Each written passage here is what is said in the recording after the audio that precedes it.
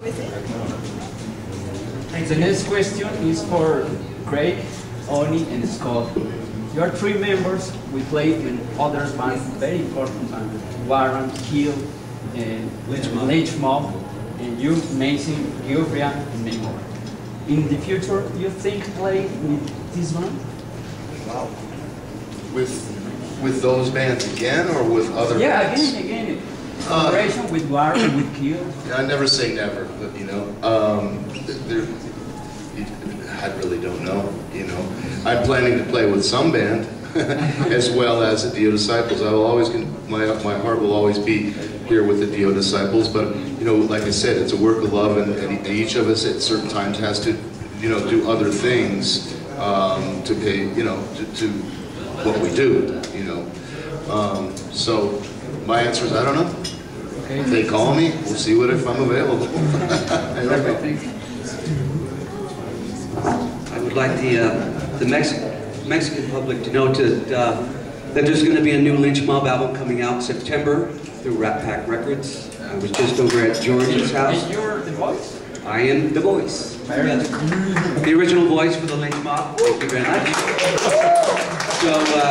So I was just at George's last week for a whole week, staying at his place, recording the vocals, so it'll come out in September. It sounds great, it's sexy, it's dark, it's everything Lynch Mob. And then 2015 we have a full-length album coming out through Frontiers, which will be 12 songs instead of 6 songs, which is what we're doing first, is the EP. So Lynch Mob is coming back. Perfect, thank you. Thank you. Could I translate it for us? Oh, I forgot to mention the Hellion album that's coming out. I just finished that, and I'll be doing a little tour with them in the month of October. Great. Thank you. There has been talk about a Geoffrey reunion, and I'd like to do that. It was a surprisingly good band. That was a lot of people didn't really think was a hard rock band because of the single. It was a ballad, but we're still going to try to put that together. And then actually, as far as new stuff, I just recently released 2 new songs as my own personal tribute to Ronnie.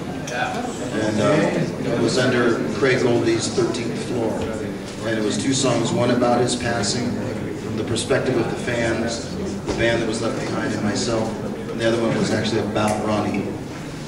And that actually created what's about to happen with a new band for myself. So I'll be putting together a new band as well. So it's going to be good.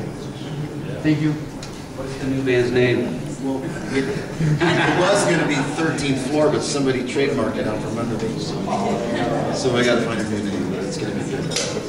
Thanks. Good. Oh, and I got a band called Soul Sign.